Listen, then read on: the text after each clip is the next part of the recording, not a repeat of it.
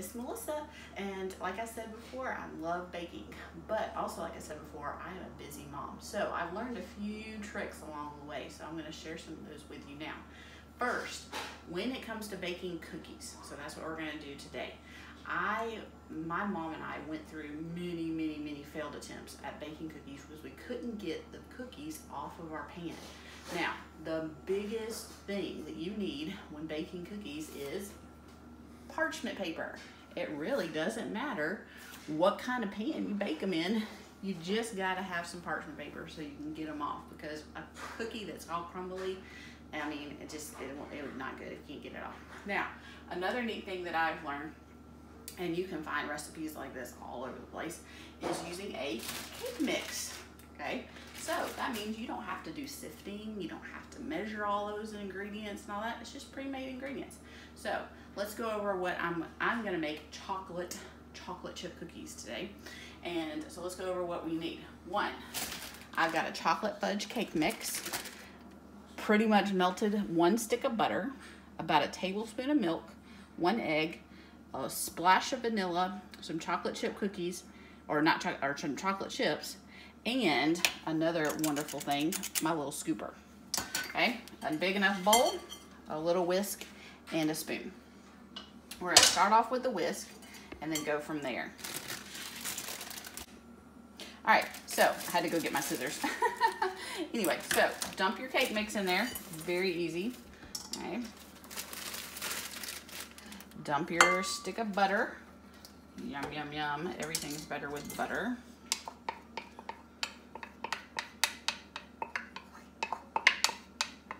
All right. A little bit of milk. An egg.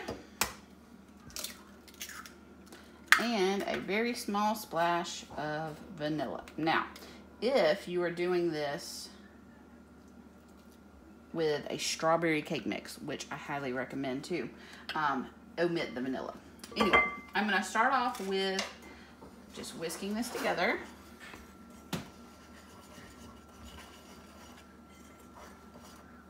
Now, you will think that it's not gonna come together, but it really will.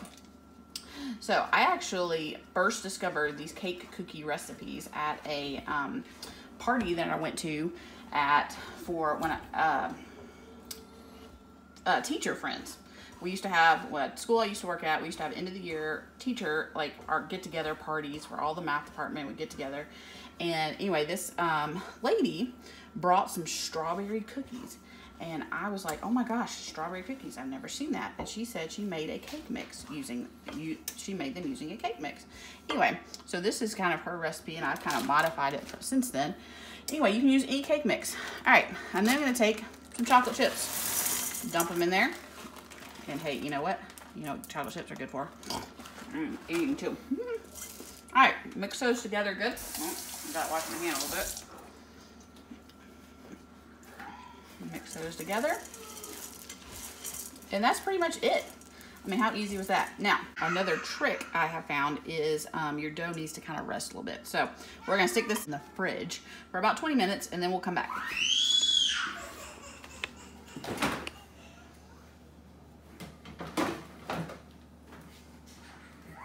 So magically it's been 20 minutes or roundabout, you know. So in those 20 minutes, I don't know what you did, but I made my kids some peanut butter and honey sandwiches so they would stop screaming.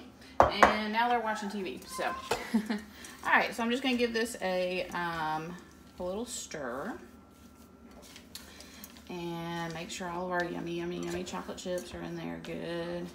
Okay. So, and again, you can put anything you want. I mean, white chocolate chips, any other kind of chocolate chips. If you want to put fruit, strawberries, or something, anything will work. All right, now this scoop is amazing too, because look, it makes cute little cookies.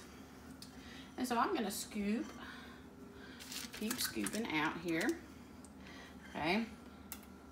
Now, so I'm gonna scoop probably about 8 cookies per plate. Uh-oh, a runaway chocolate chip. I'll get it later.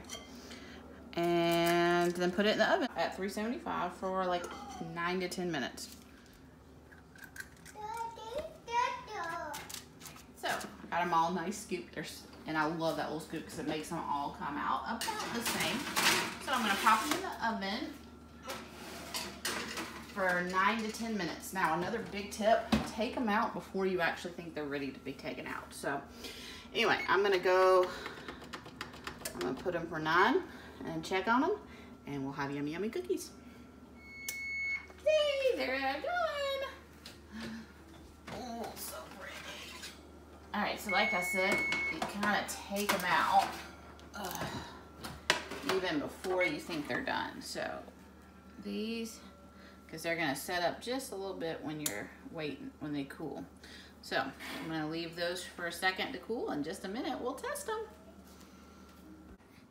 All right, so they cooled. So I'm gonna put them, and sometimes you don't even need a spatula, but put them over here on the drying rack. But you know what? I'm gonna try one. Okay. Now, the good thing about being the chef or the baker, ooh, look at all that chocolate. You get to eat it. Mmm. It's good. Oh my gosh. There's nothing like a warm chocolate chip cookie. Subscribe to our channel. Subscribe to our channel.